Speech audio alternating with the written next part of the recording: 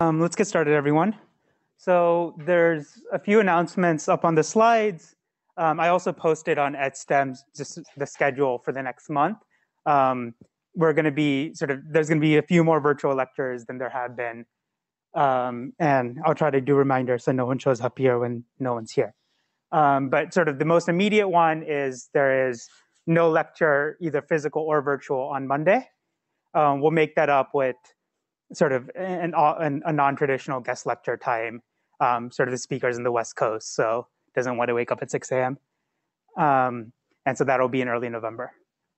And then next Wednesday will be a remote lecture. I'll be on the West Coast, since I'll be waking up at 6 a.m. And then, so no office hours today. Joe's still going to have his office hours this Friday.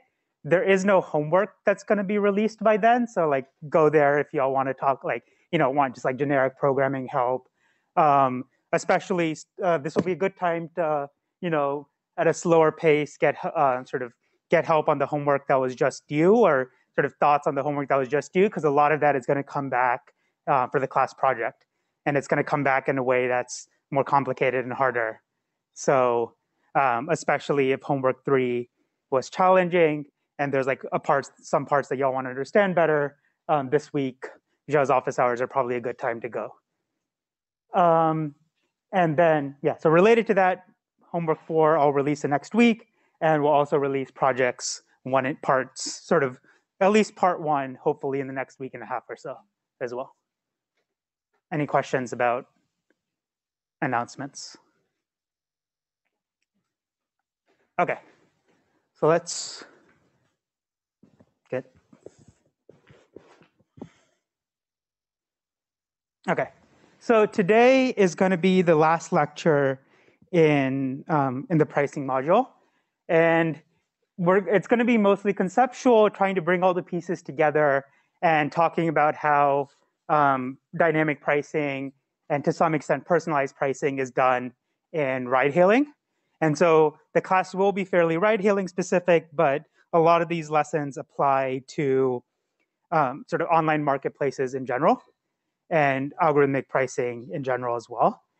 It's just that for a variety of reasons, online ride-hailing has been the place with probably the most innovation in algorithmic pricing in the last 5-6 years, and that there's like teams of like hundreds of data scientists working on sort of algorithmic pricing and various aspects of it, demand modeling, for like 5, 6, 7 years now.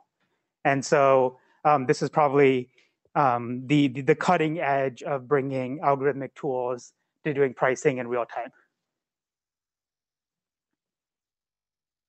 Okay, so what makes ride-hailing marketplaces special, or at least like, a much harder problem than maybe historical, a grocery store just posts prices. And the key challenge is that demand is fluctuating quite substantially on these marketplaces. And like when I say that, I mean both like on the order of weeks. So this plot is actually from public data. It's from the Ride Austin marketplace, which is like a third, an Uber Lyft competitor that grew up in Austin after Uber and Lyft left the city. And I think there might be automated timings that are going to be annoying. Okay. So sort of what you can see here is that sort of each of these spikes is the week pattern in Ride Austin. So let me turn those timings off. I'm going to be very annoyed by them throughout.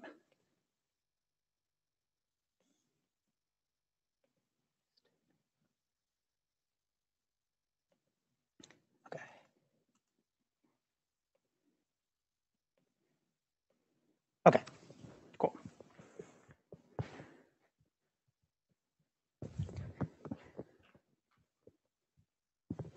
Okay, so so each of these spikes is sort of like the weekly pattern where Ride Austin sees far more traffic on the weekends than they do on the weekdays. So like each of these spikes is like Friday through Saturday night. And then, it dies down during the week. And this is like, it triples in traffic over the weekend. And then South by Southwest came into town And so they sell like an extended peak for like about a week and a half or so, especially over that weekend. But it's not just like fluctuating substantially across weeks, it's also fluctuating quite substantially within a day. So now instead of over 3 months, this is the like a proxy of demand, the surge factor, which is over a 3-day period. And so you see even on a 3-day, and then I sort of did the average surge factor every 10 minutes using this data set. And so you see like even within an hour, surge is fluctuating quite substantially, demand is fluctuating quite substantially. And it's like partially predictable, like, you know, like if you like map these to times of the day, there's going to be rush hours, but then there's also spikes that are less predictable. And then not only is there time fluctuation, there's quite a bit of spatial fluctuation. And so this is a plot for like the surge heat map or the demand heat map in San Francisco on Uber on some random day. And so I don't know how many of y'all know San Francisco geography, but you know there's sort of like in like the red indicates high demand, and then yellow is slightly lower demand, and then sort of the uncolored parts are the least demand, right? And so they need to be able to do pricing that takes into account this like quite substantial demand fluctuation. And it's demand fluctuation, as I'll get into a little bit, that's like hard to predict. And so you really need to do real-time pricing as opposed to just like saying every day at 6 p.m. prices are going to be higher in this part of the city. And then the goal of pricing or surge pricing is to try to match this the demand with the supply. And so what do I mean by that? Sort of, you know, I apologize. Some of these slides are going to be very, what's the word? They come from someone at Uber. So, you know, they're going to make strong claims like, you know, it's efficient and reliable and blah, blah, blah. You know, those are not necessarily my views. Good question. So the question is does surge pricing have floors or ceilings? So everything I'm going to say in today's lecture is from public information. I'm not going to say anything that I may know or may not know privately. So I do not know the answer to that question. Okay. Yeah, I do not know what's publicly sort of said about floors and ceilings. Okay, so yeah, so the goal of surge pricing is to create an efficient and reliable marketplace. And what does that mean? So let's suppose you just have 2 drivers in this neighborhood at this point in time, and you have more than 2 riders. Then the goal of surge, at least in the most naive sense, is to just allocate the rides to the people who value the rides the most, right? So if there's 3 people with valuations $7, $6, and $5, you want to, you know, try to allocate the rides to people who value it $7 and $6.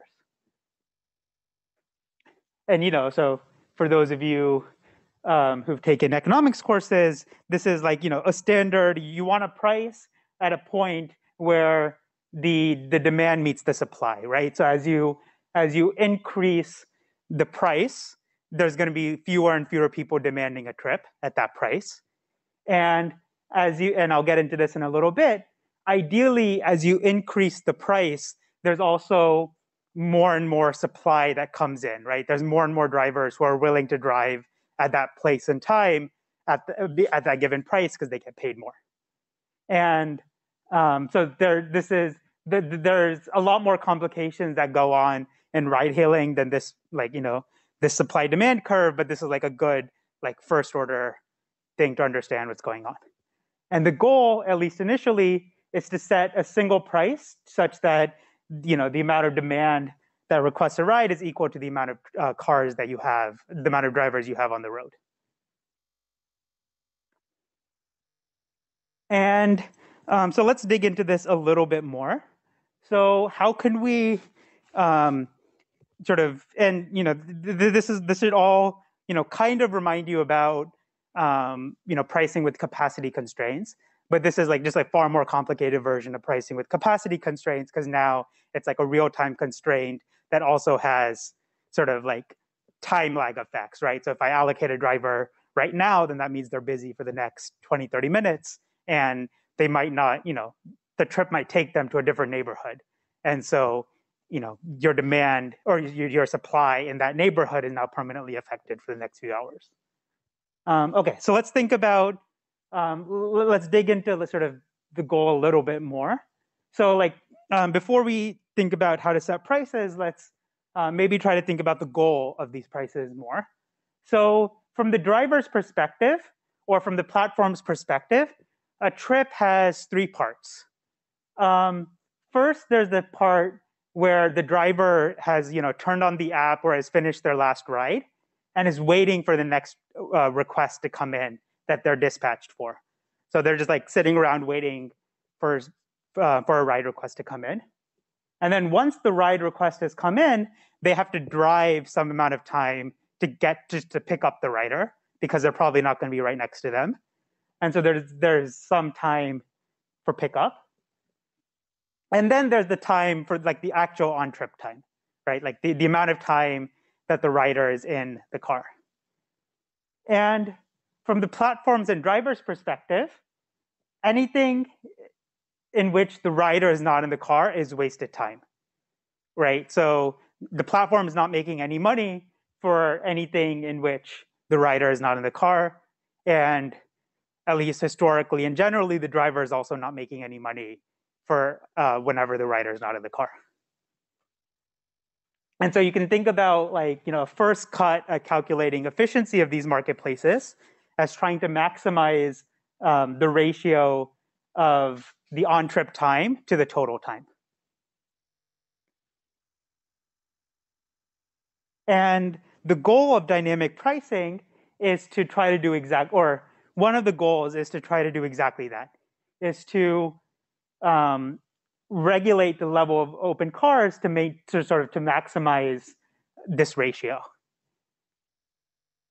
And this, I just want to point out that this is similar but not exactly to sort of like the standard revenue maximization that we covered sort of at the beginning of the pricing module. Because in the beginning of the pricing module, we said to maximize revenue, they care about price times sort of like the demand at that price. And here you can think, it's not a perfect, this efficiency as like something related to like how much are they actually selling, how much like on trip time are they actually selling compared to overall time. And when I say that they want to maximize this efficiency, sort of there's nothing about the prices at which they're selling, right? Like there's nothing here about profit like actually maximizing the revenue. It's just directly maximizing the efficiency. Okay, so what can go wrong if you sort of don't have dynamic pricing or you don't calculate this efficiency? The big challenge is that things can really spiral out of control. And I'll give a case study in a few minutes. Things can really spiral out of control if like this balance gets bad. So what do I mean by that? So suppose you set prices too low. I actually don't know what this plot has to do with this description. But anyway, so let's suppose that you set prices too low. Oh, sorry, I know. So I think each of these cars, so yeah, each of these like little things is a car. And so that shows where a driver is located at any given time. Like an open driver who's like just waiting for a request is available at this given time. And then the red spots are where most of the demand is at that time. So yeah, so let's suppose prices are too low. Then you're going to get a lot of requests from riders because, so like just prices are low. And if you have more requests from riders, then you're very quickly going to match a lot of riders or drivers, right? So you're going to sort of use up all your open drivers.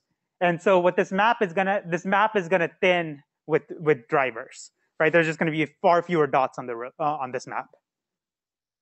But if there's far fewer dots on the map, like think about a given, like the next rider who requests a trip and gets matched to a driver. If there's very few like dots or cars on this map, the closest car to the next rider who requests is going to be pretty far away from that rider, right? And so even so, each driver is going to get a request very quickly, but the amount of time that it takes for them to drive to the rider is going to be very long. And so then you sort of sacrifice efficiency, because now, even though there's so much demand, each driver is driving a very far distance to get to that demand. And this is what's called the wild goose chase in ride-hailing marketplaces, where sort of like it's this like weird thing where like even though there's like a lot of demand on the map, if you do naive matching and you just sort of and there's too few drivers just have to drive a long distance to get to the rider that they're picking up. And then that's going to snowball, because now each trip is taking the driver more time. And so then there's going to be fewer drivers like waiting to pick up new rides, and sort of the system can get out of control. And so here, I'll just give like an example of this. And so this is from a case study published by Uber and a few others, or some Uber authors using Uber data and a few others in 2015. And so what they did was they compared two situations, one in which Surge worked as intended, and one in which Surge sort of failed. Like by fail, I literally mean they had a bug in their code and like Surge stopped working for like 20, 30 minutes. And so the first claim is that there was an Ariana Grande concert in Madison Square Garden in 2015. And this is a case where they claimed Surge worked well. So what happens at the end of a concert? At the end of a concert, a bunch of people leave the stadium and request trips very close to each other. And so demand suddenly spikes in that location in like a 15, 20-minute period. And this plot might be a little hard to read. So what this plot is showing, so the red line is the surge, sort of like how much like prices are compared to normal. And so like this line here would be prices are the same as normal. And then up to here would be like prices are 400% more. So like 4 are multiplied by 4 from a regular period of time. And then the blue dots here are how many people are actually requesting a ride at that price. And so what you see is, the concert maybe finishes around 10:30 or so.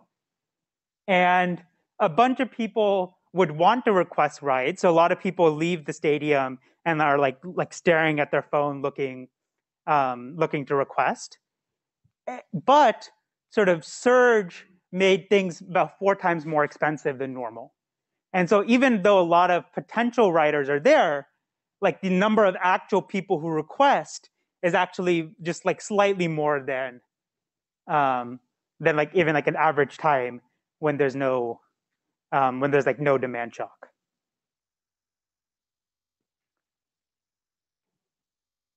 And so we can look at this in various graphs. So what this paper does is, so it looks at, just like the amount of so this is the same as the blue in the last slide, just like the amount of requests over time during the surge period.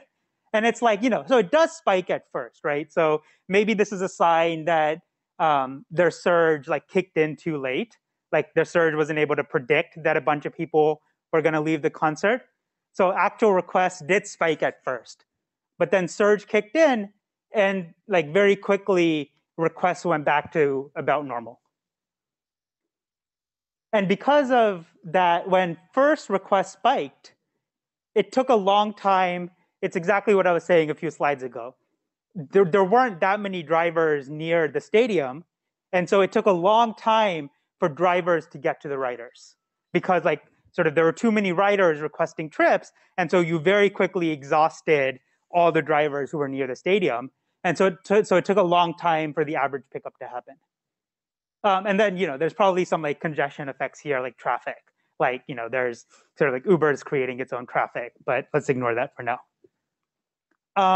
But then as as the number of actual requests goes down, and like Surge is operating sort of like this is what they claim the sign of a healthy marketplace, that pickup times go back to normal. So pickup times are between 1 and 2 minutes again.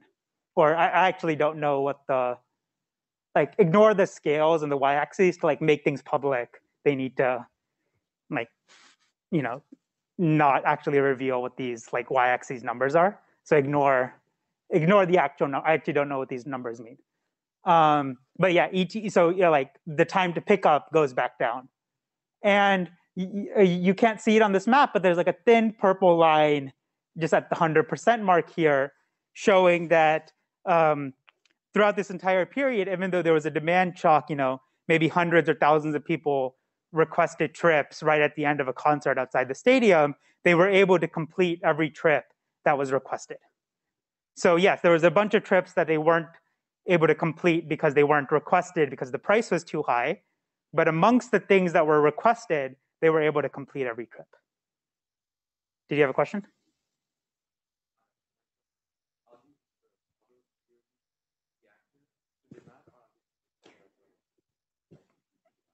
Great question. I'll get into that in a little bit. They try to be predictive. It's an extremely hard problem. But yes, they at least try to be predictive, and it's an open question on how good they are at that.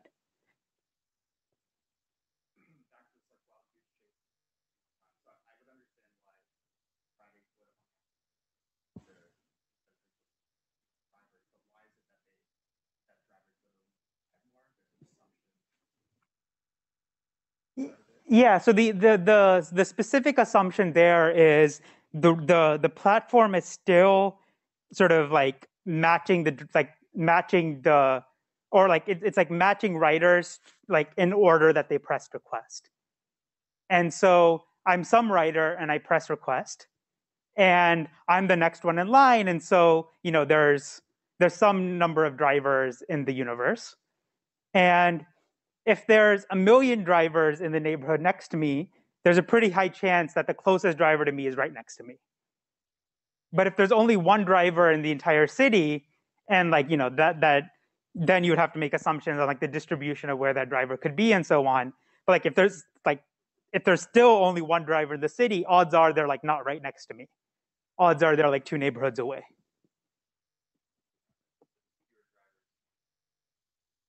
Yeah. So fewer drivers and so less density, and so for any random writer, odds are the closest driver is farther away. And so what would in this concert example, it would be all the writers are clustered right around the stadium. If there's fewer drivers right around the stadium, then the platform needs to bring in drivers from the surrounding neighborhoods. And so those drivers need to drive farther. Whereas if there were a bunch of drivers right around the stadium, then pickup times would be low.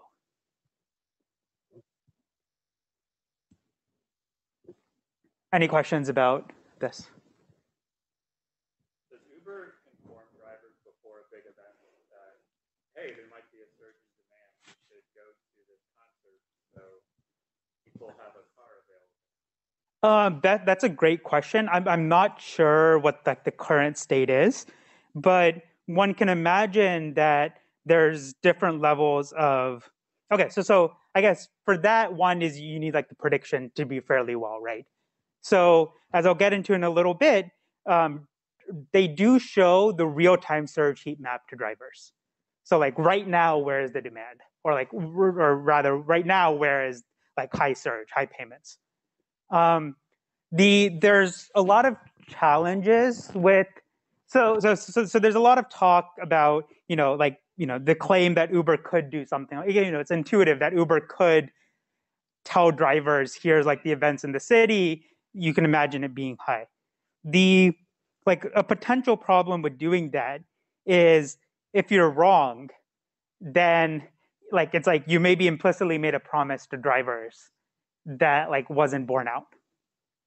And but then the follow on to that is if you're right, and a lot of and I'll get into this in a few slides as well, even if you're right, and a lot of drivers end up going because they know the concert is gonna sort of let out, then surge isn't gonna happen, because the whole point of surge is to balance supply and demand.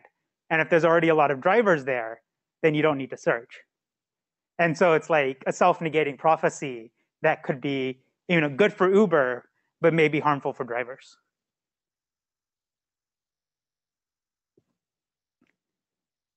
But sort of all that being said, I don't know what they're doing in practice today.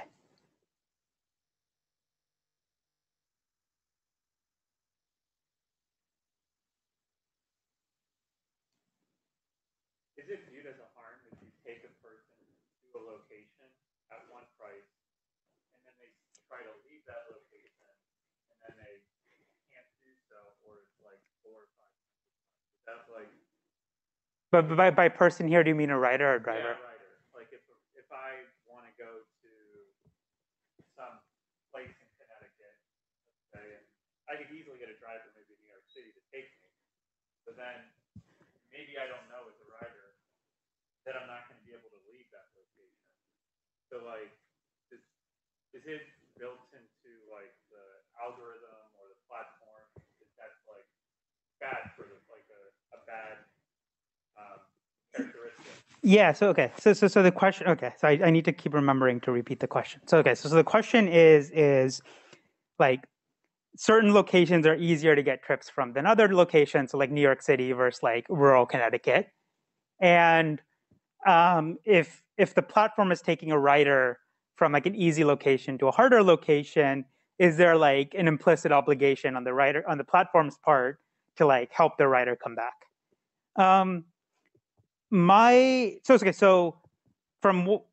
my view here, and based on at least like what the platforms do publicly, it is not so much an obligation for riders, right? So it's like, riders are like consumers. They can find another way back if like sort of if that's where they're going. Because they sort of chose to go there. From what is public, the platform feels more of an obligation to drivers here, because if the platform sends a driver from, and I'll talk about this in a few slides, if the platform sends a driver from like, Manhattan where it's surging to like rural Connecticut, like that's the platform sending that driver there. And if the driver has to come back without it, like, without any trip, that's called deadheading. It's sort of like the driver is wasting their time. And there's like conceivably more of an obligation on the platform's part to make it up to the driver for that deadheading.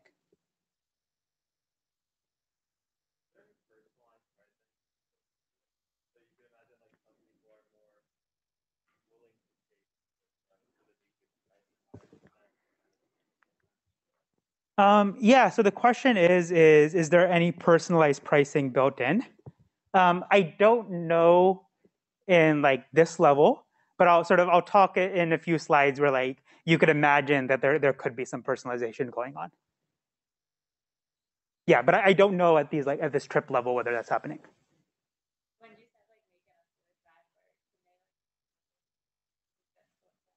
Yeah, so I said, so the question is like, when I say make it up to the driver, what do I mean? Let me talk about that in a few slides. And again, like let me just emphasize here, everything I'm saying here is from public sources, and nothing I'm saying here is due to my internal knowledge of Uber. Okay. So, okay, yeah. So the claim here on the rider side is that like, surging on the rider side decreases the number of requests, and like you have a healthy marketplace. This is surge working well. Okay, so what happens when surge doesn't work well? And so, maybe conveniently for researchers, but maybe less conveniently for the or people who are on Times Square on New Year's Eve 2014, maybe some of you were, but surge stopped working for 20 minutes right after the ball dropped. And it's like some technical bug that happened. And so, or not right after the ball dropped, about 1 a.m. So what this shows is like the surge multiplier, so how much more expensive trips were compared to average. over, from 9 p.m. to 5 a.m. on New Year's Eve, or New Year's Eve and then New Year's Day. And so surge was regular until people wanted to start leaving Times Square, and then it started spiking at 1 a.m. and then something happened, some technical glitch happened, and there was no surge for about 30 minutes. And so prices were just regular. Yeah, so from 1:24 a.m. to 1:50 a.m. And so what happened during this period? And so the red period here is where they should have surged. So like in hindsight, like their algorithm should have had really high prices, but in reality, it didn't. And so you see requests just spike and not really come down until prices actually, right? So as soon as the bug finished, prices rose to about 5x regular. And so, yeah, so requests skyrocketed during this period, and then it didn't really come down until the period ended. But then sort of pickup times also skyrocketed to about 6 or 7 minutes, or whatever this, I don't know what this unit is, 6 or 7 in this unknown unit. And again, didn't come down until Surge started working again. And then they were only able to finish, so the completion rate also tanked. So instead of being able to serve 100% of the rides that were requested, they were only able to serve about 15% of the rides that were requested. And so this is sort of a quite bad service in that you could think about the guarantee that the platform tries to give you is like, if I press request and they take it, and like they take that request, they should eventually give you a ride. And they weren't able to do that.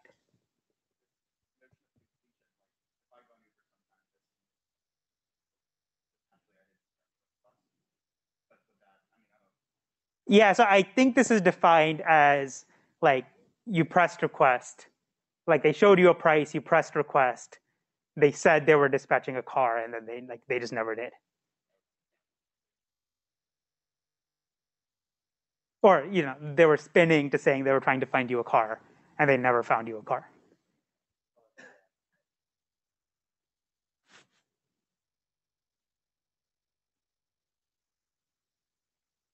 Yeah. So, and this is so like in a 20-minute span, sort of like the marketplace sort of like completely like tanked, and then it like slowly started recovering because sort of prices went up to 5x and then fell down.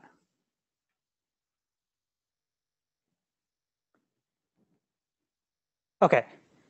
So any questions on sort of like why do surge? Do they have any data on customer or driver ratings during that time period or anything to see if it actually affected people's satisfaction with the platform? So the question is, do they have like satisfaction data on like whether this had like long-term consequences? I'm not sure. I don't think this case study talks about that. You can imagine that's like, I mean, certainly this wouldn't be reflected in or it sort of, let's say I'm someone who did eventually get a ride, then I would eventually, but it had a long pickup time. Then I would eventually give a rating, and maybe it's like it is affected in the ratings, but probably it's more reflected in like more long-term consequences. Like, you've learned that Uber is unreliable right after, like on New Year's coming out of Times Square, right? So it has maybe longer term consequences for like when you rely on the platform and when you don't.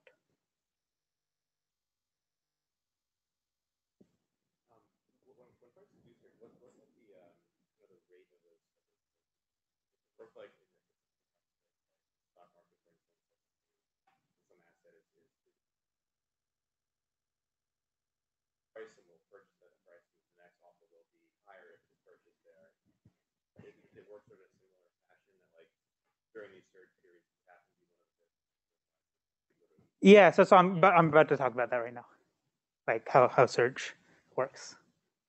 Okay, so when the platform started, like about in 2011, like Surge was just literally some person responsible for the city with a drop-down box of like, now I think Surge should be 2.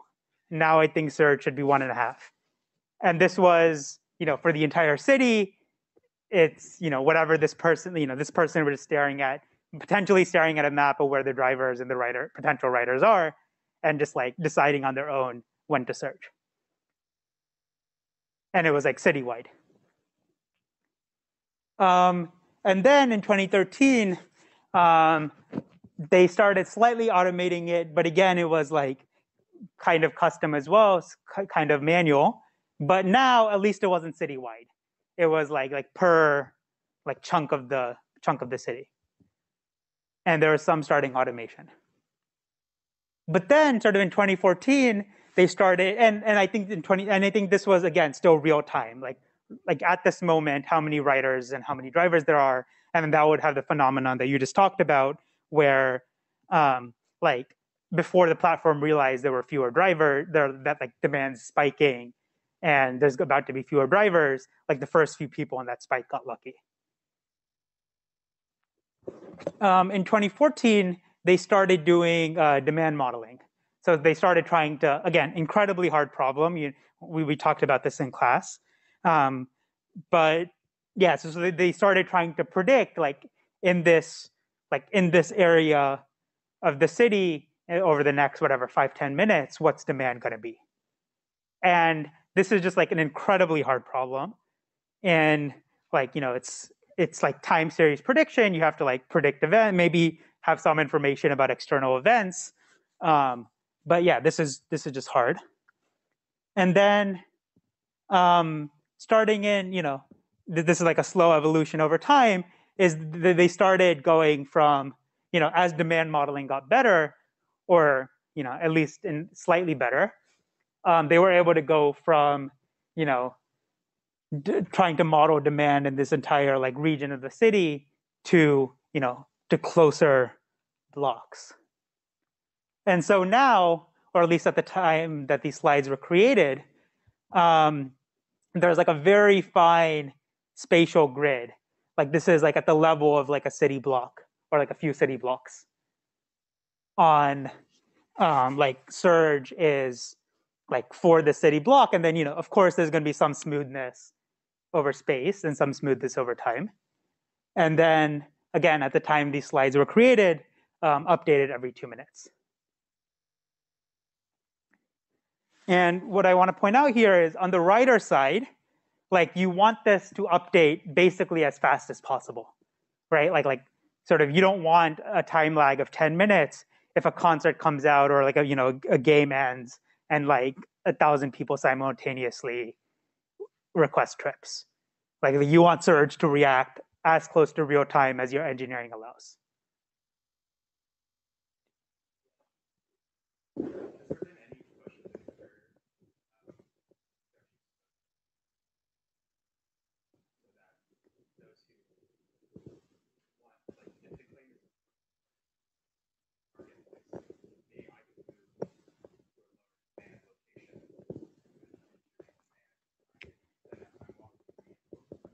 Yeah, so the question is has there been a push to expose this information to riders? And not directly, like actually expose these heat maps to riders like they do to drivers. And I'll talk about one of these products, actually maybe the next slide, I'm not sure. But there's a lot of products that you could try to do that sort of tries to do exactly what you just said, which, so earlier, I think last week, we talked about price differentiation when you're selling multiple kinds of products, right? You're selling a high quality tier, like a first class ticket and an economy ticket.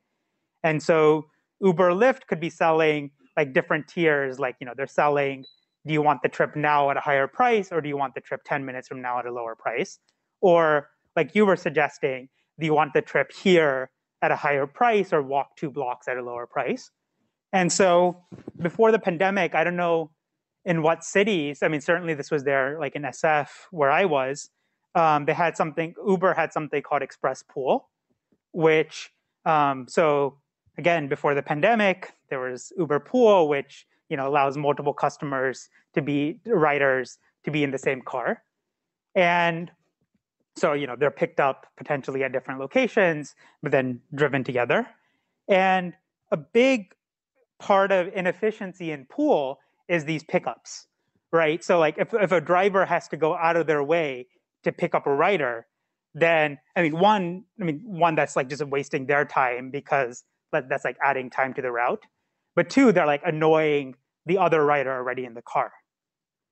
And so Uber had something called Express Pool, which in a few cities where density allowed this to happen, that essentially you saved $1 or $2 or something, but then you were able to they just asked you to walk to a place where the pickup would be convenient. So either walk to a place where maybe there's actually someone else you're pooling with is also going to walk to and you're both picked up together, or walk to a place where there's minimal routing detours. And so so that was certainly a product that was live.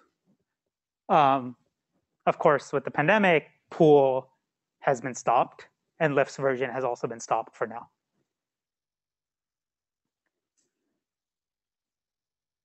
Okay. So a few other potential aspects of rider-side pricing. I'm not going to really talk about this in detail.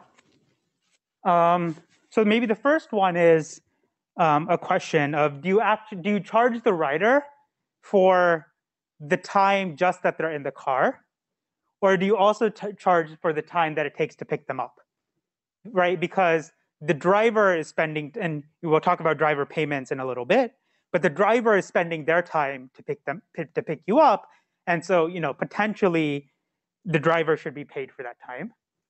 And so the question, if the driver is being paid for that time, should the rider pay for that time? You could also think about personalized pricing. Now, again, I have no inside knowledge of how whether or how personalized pricing is done in ride hailing. But from the outside, what one could imagine is, these platforms send coupons to customers all the time, right? For those of you who have the apps downloaded, certainly 5-6 years ago, less now that they have less VC money, but you would get coupons oh, your next 5 rides are 20% off or something. And that's just being sent to each rider, on their phone. That's a very easy avenue. If they wanted to, I have no idea if they do. If they wanted to, you could imagine that's a super easy avenue to personalize, right? So you could imagine that it's harder to personalize, I request a trip A from here to there, and the person standing next to me is also requesting the same trip. Maybe we're a friend group trying to just find rides, and you can imagine it's easy to get caught personalizing individual trip prices, right? And you can imagine that causing frustration amongst riders. But it's one harder and also maybe less less bad publicity if you're just sending coupons to different riders, right? Because coupons are making things cheaper, and as we saw in the last lecture, people tend to have less ethical complaints about charging more versus not giving a coupon. And so if they were doing this, which I don't know if they are, what would be the goal of this?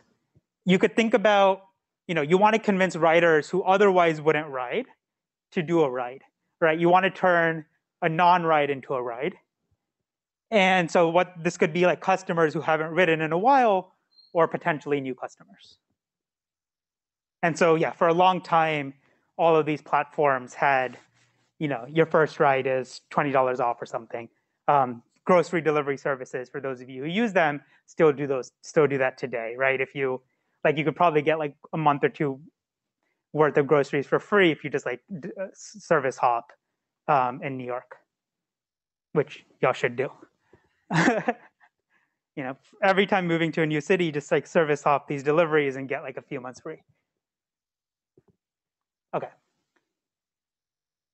And so I just want to point out one thing, maybe the last thought on the writer side pricing is, and some of the questions we're pointing to this is, it's an open question right now. To what extent is surge predictable? And by predictable, I mean both in the very short, 5-minute span, and in the day ahead or 2 days ahead span. And to what extent is it purely random, right? Like real time, you have to put up these prices right now. And that suggests a little bit about what kind of pricing you would want to do. So a lot of the things that maybe y'all were asking about, can you publish these heat maps ahead of time so people can plan their day and so on, depends on the answer to this question of how predictable surge is. But then, of course, you're also falling into the self-affirming or self-negating prophecies of by giving this information, the platform is, of course, influencing what surge ends up happening and what demand ends up showing up. Are there any other questions here?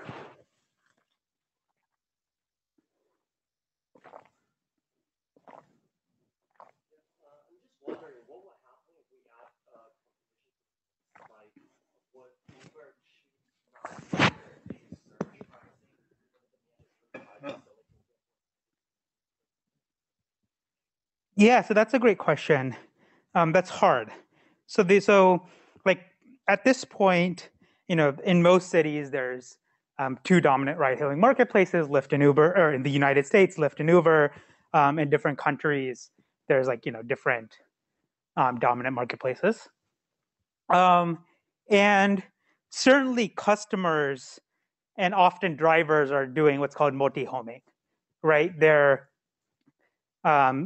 checking prices on both apps, and then customers are choosing a ride from the cheaper app. And then drivers are potentially having two different phones, one logged into Uber, one logged into Lyft, and then just taking whichever request comes in first.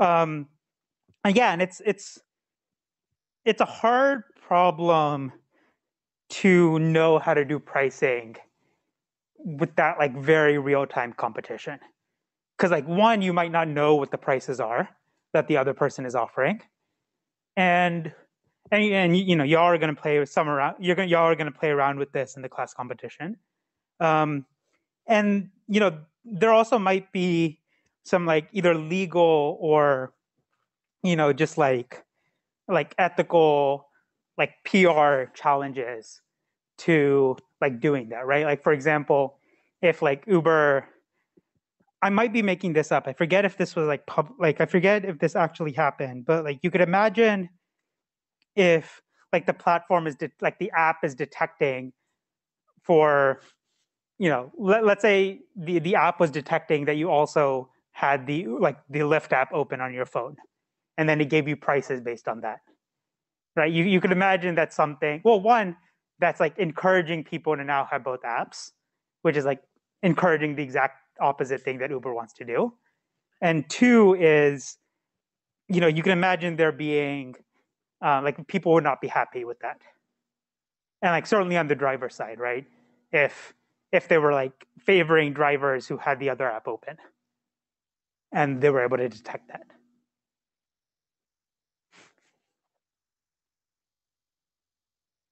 Do they go so far with personal pricing as I load a certain credit card onto Uber, that credit card is a corporate account, so I'm going to give them different prices than if they had one credit card? Or the iPhone with my battery display is now at 3%, so he's likely to pay more for Uber because his phone might die in the next 5 minutes. Yeah, so one can imagine that that's technically feasible, right? The app can request I don't know what permissions they request on Android and iPhone, and I don't know what data from your phone they can access without explicitly needing to request that permission. But you could imagine that yes, they're able, technically able to do things like that. I don't know whether they do, and again, and this is an eternal sort of both internal and external, like, that was part of the point of last lecture, is that like you could imagine there being like a public relations or fairness or ethical constraint around doing that. Yeah, but I don't know. But it's like kind of crazy that that's within like the realm of possibility. Yeah.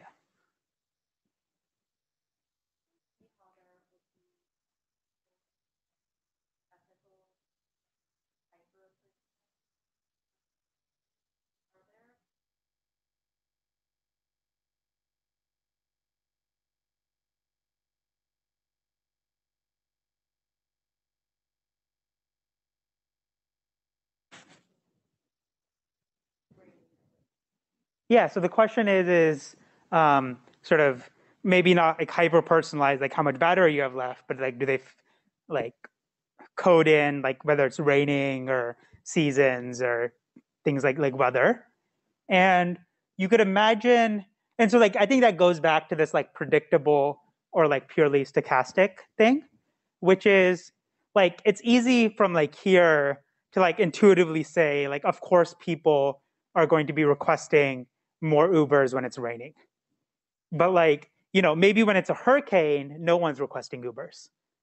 And so it might be hard to like hard code that in beforehand because it might not like sort of whether it actually increases or decreases demand might not be predictable. And so you might just be better off trying to do like purely like real time. Like right now, if a bunch of people are requesting or there's patterns that suggest they will be requesting in the next few minutes, then do surge that way.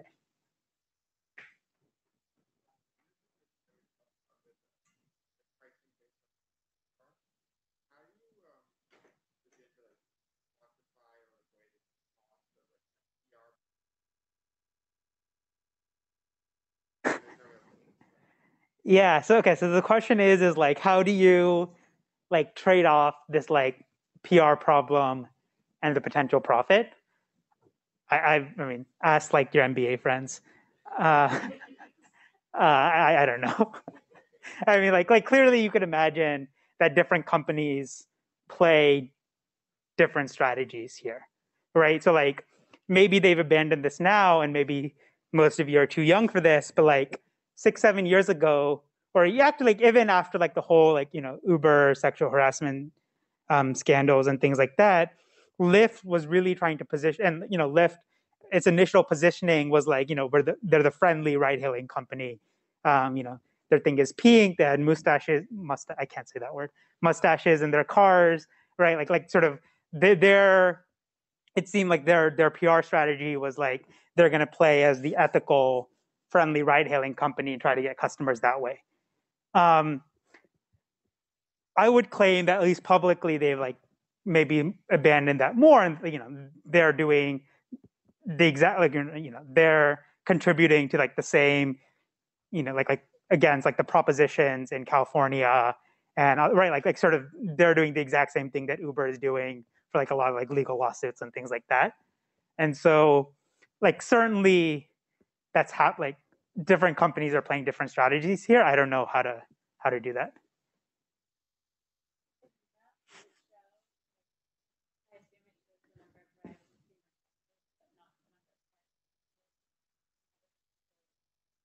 That's a great question. So I'm about to get to the driver side now.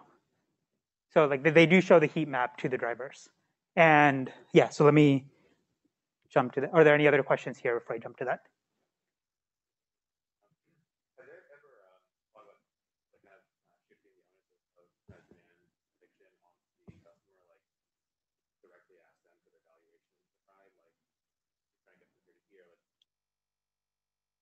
Yeah, so the question is like how much can you shift the onus on the like maybe turn this into like an auction type system where like instead of posting a price they like they ask writers how much they're willing to pay and then like allocate it to the highest. I think that's like like here you have to like now trade off potential gains to just like that being a bad user interface. Like the analogy might be that for the most part for like new goods, like Amazon has beat out eBay, right? So like it turns out that people for like most of their goods don't actually want to like bid in an auction and potentially lose and like having to keep monitor. Right? There's delays in that like you have to have a bidding period of a week where like Amazon can deliver today or tomorrow, right? And so and like if in eBay, as you might have noticed, they've like shifted a lot from like the auction format to like buy now. And so yeah, I would say that that's just like a user interface challenge. Okay, I'm going to move on to the driver side since, oh, actually one more thing before I move on to the driver side. And so, yeah, so earlier I was talking about Uber Express Pool where like, you know, they make it cheaper if you walk a few blocks to make the pickup easier. Lyft, at least again in some cities, so this was true in San Francisco last year, or they launched what's called Wait and Save, which you can request now, but say, you know, I'm willing to get a ride anytime in the next 15 minutes or something, and then you save like $1. And so if you're not in a hurry, you know, you're fine waiting at your place, then you can get cheaper. And sort of like the motivation for that, so this is from the slides from a friend who's at MIT and Lyft, is the slide is given, so the x-axis is the price, like compared to normal. And so this is like a 1x normal, and this is 4x normal. And the y-axis is how long people wait between the time they open the app and see the price and they press request. And what the different percentiles are, like the 25th percentile is like, you know, the 25th percentile of how quick, like if you sort people by how quickly they press request, then this is the 25th percentile line, this is the 50th percentile, this is the 75th percentile. And so what this is showing is as price increases, there's like a bunch of people, you know, like rich people who like are just going to press request anyway, right? Like they're not going to wait longer for prices to come down. But then, like, you know, maybe like the master students who are paying a lot of money for tuition are like waiting a long time for like prices to potentially go down if they see an expensive price on Lyft. And so this is an example of, you know, maybe you don't want to do personalized prices for whether, you know, someone's a student or someone's making the big bucks as a professor. No, I'm the medium bucks. Y'all after graduating will be the 25th percentile. Yeah, so maybe you don't want to like price differentiate based on like who they are, but you want to, you know, what we talked last time is like let people sort into their own buckets by offering services at different tiers. And so they launched something called Wait and Save, which you're offered a cheap, so you're just offered, you know, you can get a car now, or you can get a car in 15 minutes, and you'll save some money. And so let people self-select into which one they are.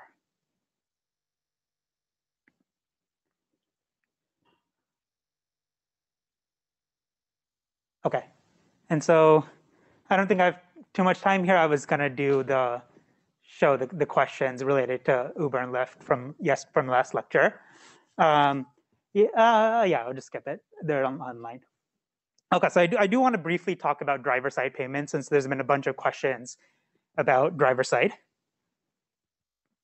So, so far we focused on rider-side prices, but in these online marketplaces, especially ride-hailing, there's a counter to prices, which is, you can call it wages, you could call it commissions, you can call it payments, like money that you're paying to drivers. And you know, that's also an algorithmic payments is also like something you have to think about. And it's very like sort of, there's very similar principles to algorithmic pricing. So like this is what I worked on when I was at Uber.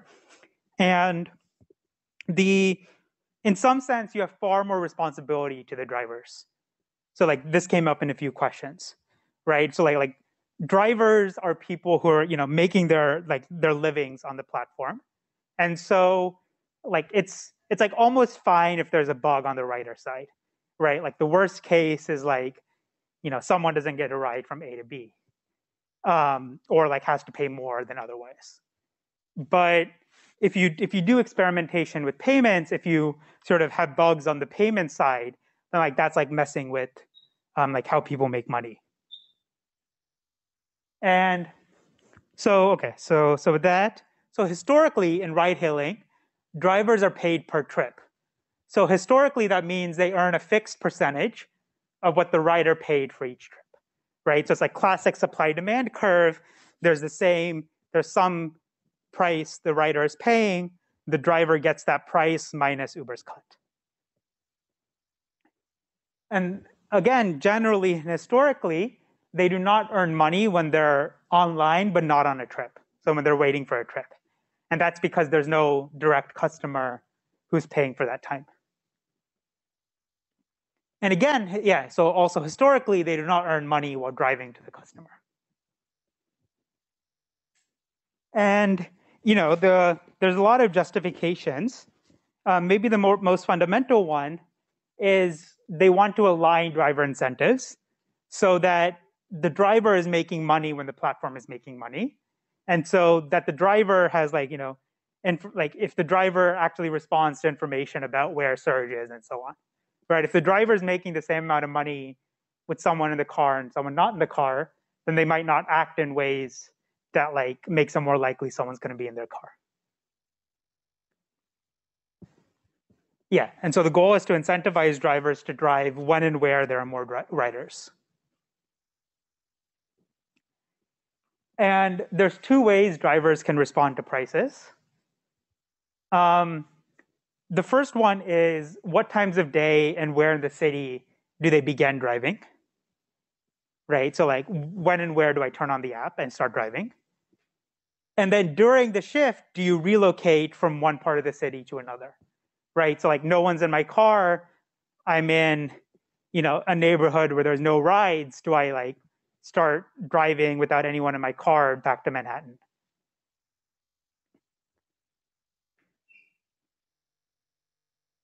And so I just want to give like some inkling of some of the challenges here. So we talked about on the rider side, you want surge to be as like real time as possible as your engineering allows, right? Like you want rider prices to like respond to demand right this second. And let's suppose, like these companies did historically, you just, whatever the rider surge was, you mimic that on the driver side for how much they're earning. Then like, let's take the driver's perspective. And what this heat map shows, what this GIF shows is the change in surge in LA over a 1 hour period. So this is just a 1 hour period. And you can see surge is updating quite quickly. And like, at least to like my eye, it's like unpredictable where it's going to happen and where things are going to start and end. And so if you're a driver in like one part of the city, you see on the real-time heat map that it's surging somewhere else, it's going to be natural to ask, is it still going to be surging by the time I actually get there? Right? So if this is how fast it's updating.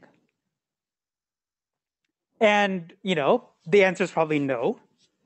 And like drivers recognize this. Like, new drivers make the mistake of chasing surge, but then like experienced drivers know that like chasing surge is not how they maximize their money, because by the time they get there, surge is probably over. But then that's a problem to the platform, right? The whole point of them showing surge to their drivers is to convince them to drive to that location so they pick up the more passengers that are there. But if you're updating surge in real time for drivers just like you are for riders, then like they're going to be incentivized to not chase surge. So like your incentive is actually not working because it's not good for drivers. And so what's the fundamental challenge here is that riders respond to prices quickly, right? Like I open the app, I see a price, I request or don't. Drivers have like a natural delay because of spatial frictions, right? Like if it like physically takes me 10 minutes to drive somewhere, like there's nothing I can do about that. That's 10 minutes. Or if I already have a rider in my car, I need to finish the trip and then I need to go to where Surge is. Like sort of there's like nothing the driver can do. You can't teleport. Like there's just a friction in due to time and space. And so drivers are responding to prices slowly. And so on the rider side, you want to update Surge as fast as your engineering allows. But if you do that, then the driver side is not going to work. But if you don't do that, then you struggle on the rider side because you don't raise prices until 10, 15 minutes into the concert letting out. And so what I worked on when I was there is sort of switching over to the platform doing what's called decoupled pricing, which means they have some payment to the rider or some payment that the rider is paying. And there's another payment that the driver is getting paid. But these like heat maps are updating at different timescales. And like at least like, and this is something that sort of like the claim that Uber and at this point Lyft also does the same thing. The claim they make publicly is that on average, riders and drivers are still earning the fixed percentage of like the total pot that riders are paying into, but it may not be true at the trip level anymore. And sort of with this caveat, I mean, I do want to caveat, of course, that like there's a lot of like ethical challenges and like legitimate criticism of like how Uber and Lyft and ride-hailing companies and other freelancing companies sort of treat their like driver employee or non-employees, the driver independent contractors. I'm happy to talk about all of those things offline. Sort of what I want to point out here is there's a mix of what I view as like just like fundamental challenges due to like physics, like like these spatial frictions that might lead to certain designs, and then there's like a whole host of things that the companies are doing or not doing because it affects their bottom line.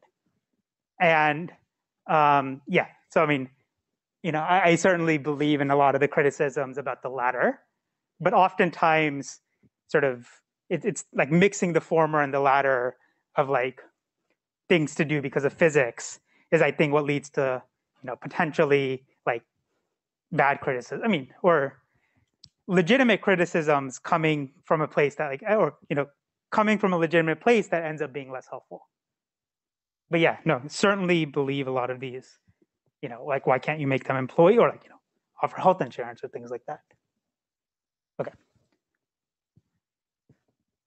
Okay, so yeah, so this is one challenge is Surge and yeah, so Surge, you want to do almost the opposite thing for riders and drivers. And so because of that, they ended up decoupling prices. And then the second challenge, which also relates to something y'all asked about, is destination pricing. So earlier we've talked about higher prices in pickup locations that are busy, right? So like that's what Surge is for riders. For the driver, the destination also matters, right? If the next trip is somewhere where they're not going to get another request for a long time, that hurts their future earnings for that shift. And so like this is an image. Sorry, I should have had another slide credit here. This is also from Hamid from Uber. So this is an image from Uber where this is like some guess at the platform trying to calculate what this future valuation is for drivers over the next hour or two. So again, certain parts of SF are like highly valuable for drivers to end up in, but then the suburbs like Berkeley, Oakland are less valuable than a driver if that's where they end up. And so if a trip is taking a driver from like a valuable location to a location that on average is less valuable over the next 2 hours, then I actually don't know the current state of what the platform is doing, but you can imagine that like a right thing to do would be to compensate the driver for doing that. And then the question is okay, yeah. So first is the question of, do you compensate the driver? But then the second question is, do you charge the rider more, right? So do I charge if I'm paying the driver more from going from the middle of SF to Berkeley, do I charge the rider more for taking the driver from the middle of SF to Berkeley? And this becomes really thorny really quickly because this might be illegal, right? So destination discrimination is like illegal for taxis, right? So like, legally a taxi can't ask you where you're going and then deny you a trip based on where you're going. And the reason the taxi driver might want to do that is exactly this reason, right? The taxi driver is not getting paid any more for being taken to Berkeley than they are if they're being taken to SF. But being taken to Berkeley affects how much money they're going to earn the rest of the day. And so the taxi driver doesn't want to take you to Berkeley because they don't that affects their livelihood. And the legally cities have often decided that this sort of destination discrimination is illegal, that taxis and ride-hailing companies are providing a service that needs to be accessible to everyone, especially those from historically sort of like socioeconomically not privileged neighborhoods, and so have made destination pricing or like destination discrimination illegal. And so maybe some sort of destination discrimination is fine, right? Like if you're charging more, so there's a neighborhood that I lived right next to as a grad student in Atherton, which is the richest zip, that's where a lot of the tech billionaires live. It's like, and like Atherton's also a suburb. And like maybe it's fine to charge people more to be taken to Atherton, but it's not fine to charge people more to be taken to like historically poorer neighborhoods legally. And so then this becomes a thorny question of like, how do I compensate the driver for something that affects their livelihoods without running up against like discriminating by destination for the rider?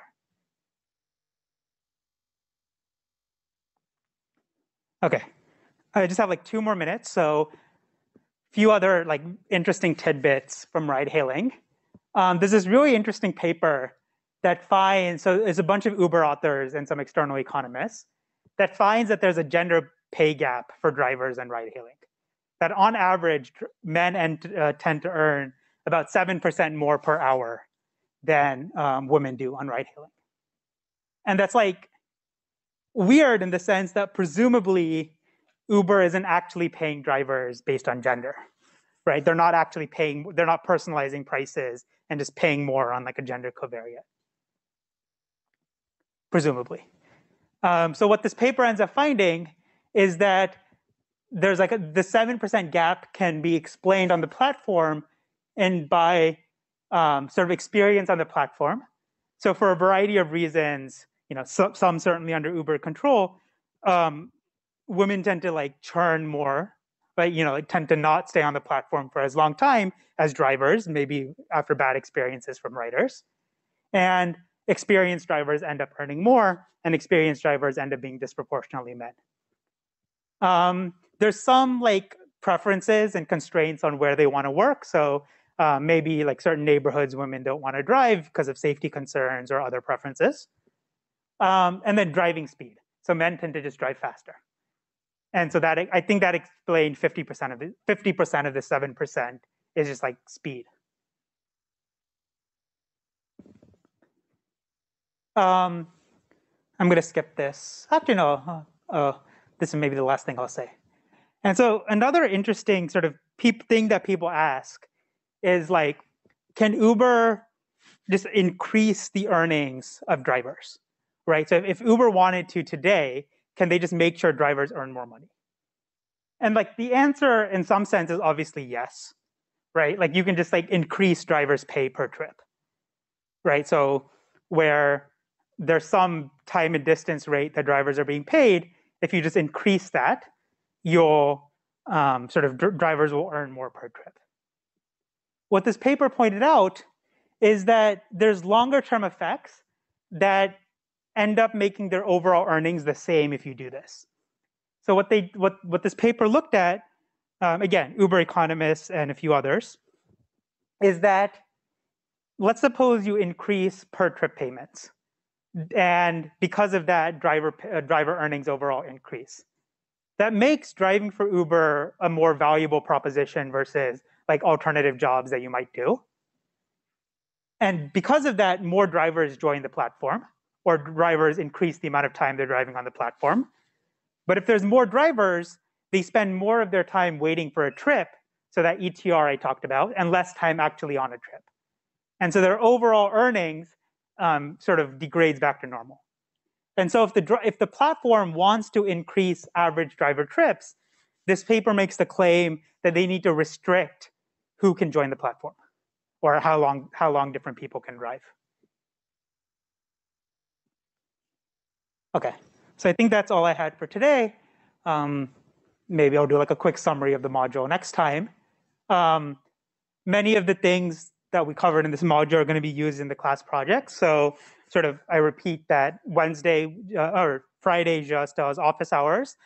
Certainly, even if you didn't do a lot of homework 3 in time, so on, I'd sort of suggest that you go to office hours and maybe think about catching up on the material, or like thinking about how to extend the material for the class project. A lot more I can say about algorithmic fairness and other topics in pricing. I'll send out a survey at some point about what topics to cover near the end of class, like near the end of the semester when like we have a few slack days.